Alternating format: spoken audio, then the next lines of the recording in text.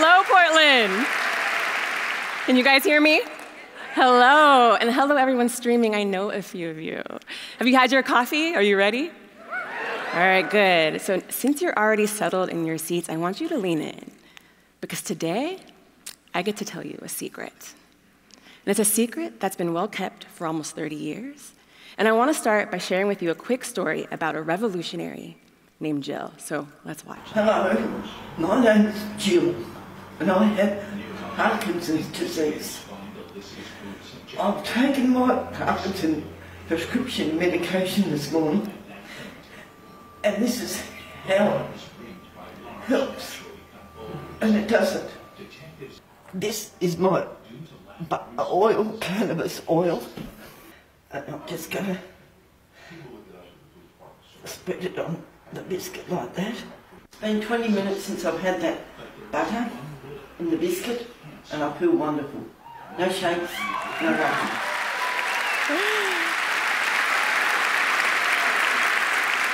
All right, so we're all happy Jill got better, right? But you're probably wondering, how is that possible? How is it possible that her well-researched, FDA-approved drugs aren't working for her, but something else is? It's because there's a secret system in your body that no one is talking about. Now we know these systems really well, right? They're taught in every health, anatomy, and physiology class between elementary and high school and medical school. You guys know these?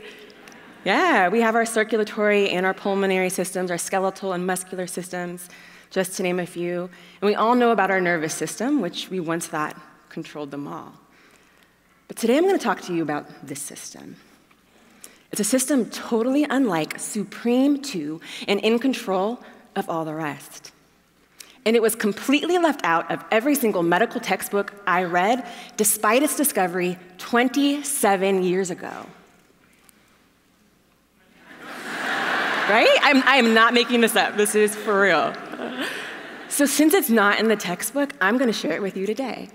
I'm going to share with you the real science and the real history of this system and how you can use it to take control of your health. But before I do, I want to share my story. So when I was a kid, I wanted to become a doctor like my parents. But as medical school approached and my parents reflected on the changing medical field, my mom encouraged me to do something different with medicine. So I pursued a dual degree in medicine and business to become a doctor entrepreneur, because we entrepreneurs believe we can change the world with our ideas, and I wanted to become a world-changing doctor. Can't you tell? Yes, with that notion, I was eager and energized to learn. But what I learned deflated me. Because for me, the salient lesson from medical and business school was that big medicine is a big bureaucracy and paradoxical to health. It was a heavy, really weighty ethical dilemma that forced me to confront the dichotomy between wanting to become a healer but becoming a drug pusher. I was training into a system pretty blasé and disinterested in addressing the root cause of disease and driven by patent medicine. This is not what I signed up for. And I was this close, literally, from walking away from medicine. But I found a family medicine program with an integrative medicine track, and that provided me a lens into ancient healing practices. Now, we benefit tremendously from the advancing technologies and innovations of today's medicine. But what I found was that people used to be great at healing themselves and others, in doing so with natural substances and simple practices, like herbs and acupuncture and yoga and meditation and more. This wasn't witchcraft or voodoo, right? It wasn't then, and it's not today. These healers knew what worked, and they had sound theories as to why. They just lacked the science. They lacked a biophysical model demonstrating how, and it was hidden in the secret system all along. Are you guys ready to know what it is? All right, so we're going to start with a word clue. Can anybody pronounce this word? Okay, well, let's do it together. So for the benefit of the group, let's sound it out. Ready? Endocannabinoid. Endocannabinoid. Endocan. Louder, Portland. Endocannabinoid. Endocan. Masterful. Yes, thank you. So yes, ladies and gentlemen, this secret system is what's known as the endocannabinoid system, or ECS for short, so if I say that, you know what I mean. And now we get to really nerd out as I explain what it is and how it works. So the endocannabinoid system resides within all animals except the insect. It's a 600 million-year-old messenger and receptor system integral to homeostasis, or the management of balance within your body. From embryonic development to immunosurveillance, there is not a single function in your bodies that is not somehow influenced or modulated by the ECS. You can think of it as a switchboard, functioning in and across all physiologic processes and organs, acting and reacting to internal and external stimuli to direct, correct, and overall manage your health. Now, although a gross simplification, the endocannabinoid system can be broken down into 4 core components. First up, we have the cannabinoid receptors, like CB1 and CB2 and counting. Next, we have the ligands that bind to those receptors and initiate an action called endocannabinoids, or body-made cannabinoids, like anandamide and 2-AG. And we have the synthesizing enzymes that make these endocannabinoids on demand when they're needed, and the degradative enzymes that break them down after they're used.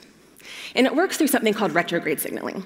So illustrated in this diagram is the route of an endocannabinoid that's made in a postsynaptic neuron in response to neurotransmitter stimulation. It then travels backwards or retrograde across the synapse, where it binds to a cannabinoid receptor on the presynaptic membrane to initiate an action, in this case, blocking the release of neurotransmitter. So let me break it down a little bit simpler with an analogy. Yes. So let's say the endocannabinoid system is your dormitory or your apartment building, and your neighbor across the hall is making a lot of noise, and they're getting really loud. You just walk across the hall, and you politely ask them to turn the volume down. So you can imagine how important this function is when cells are sending signals of stress, pain, or inflammation. Like your noisy neighbor, these processes need to be checked. And it's through this mechanism that the endocannabinoid system checks these processes back into balance so that your body can relax, remember to eat, fall asleep, forget traumatic experiences, and protect itself along with a host of other mediating and restorative processes. The endocannabinoid system keeps your body in balance. Now, up to now, you guys probably thought the brain was the boss, right? We all did. But the brain's not the boss. The endocannabinoid system is. And we had it wrong. So with all that said, you guys might be confused why this really awesome system was kept secret for so long. Well, I'd say that it probably has something to do with the plant that they used to discover it. So back in the 80s, researchers wanted to know how THC worked. And THC is a plant-made cannabinoid, or phytocannabinoid, found in cannabis. And it's responsible for the intoxicating and euphorogenic properties that cannabis is so infamous for.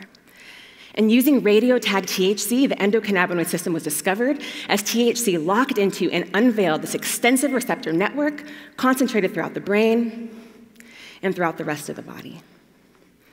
And THC did this because they found out it's a direct analog or mimicker of our own endocannabinoid anandamide. And as an aside, anandamide, also known as the bliss molecule, is what's really responsible for the runner's high, not endorphins, right? So if any of you have ever experienced the euphoria that's come with exercising, that's your endocannabinoid system, that's anandamide. And we're finding more each day about over 100 other phytocannabinoids found in cannabis and other plants that mimic our endocannabinoids and have the potential to supplement or modulate the endocannabinoid system in therapeutic and healing ways. So this is where we're at. We have this incredibly mind-blowing system, and we have this plant, y'all, a plant, that works on this system in therapeutic and healing ways. So what I really hope you're wondering right now is what's wrong with that? All right, well, the answer lies within the annals of American medical history, starting with 2 guys who really wanted to sell a lot of prescription drugs. And in their heyday, at the turn of the 20th century, American medicine was based on homeopathy and herbal medicine, and naturopaths and chiropractors weren't getting down with patent drugs. So with the millions of dollars in their pocketbook, a document called the Flexner Report, and the full force of state governments, American medical training was consolidated and standardized in accordance with pharmaceutical drug science to the exclusion of holistic care practices, natural substances and remedies, and natural cures. And this created a system that made patentable pharmaceutical drugs that treated symptoms easy to sell and that made natural holistic caring practices and unpatentable plant medicine like cannabis fringe, quackery, and illegal. What's surprising the most is that US physicians prescribed cannabis routinely to their patients well into the 20th century. Cannabis was once a top 3 most commonly prescribed medicines, dwindling out of use due to heavy taxation, the prosecution of the doctors who prescribed it, and finally, it being written out of the American Pharmacopoeia in 1942. You see, big business wrote my textbook. And I can only speculate that the endocannabinoid system was kept secret for so long because its science validated the use of unpatentable plant medicine like cannabis and other natural practices. But the pharmaceutical industry wasn't the only big business disrupting the once free market of health. We Americans spend multiples of billions of dollars annually on unhealthy and low-quality foods, in addition to the prescription drugs we reflexively depend upon, both of which are directly linked to endocannabinoid system dysfunction, which we now know is the precipitant to most chronic diseases. And as a result, Americans are getting sicker and sicker, riding round and round on a Ferris wheel of big interests that we pay to ride. That doesn't make any sense. We're outsourcing the responsibility of our health to the bigs, and they're cashing in at our expense. Staying on this ride is a losing battle. But this can be the past if we reimagine our future. And in this future, all we need is love. Yeah. But the type of love that I'm talking about is self-love.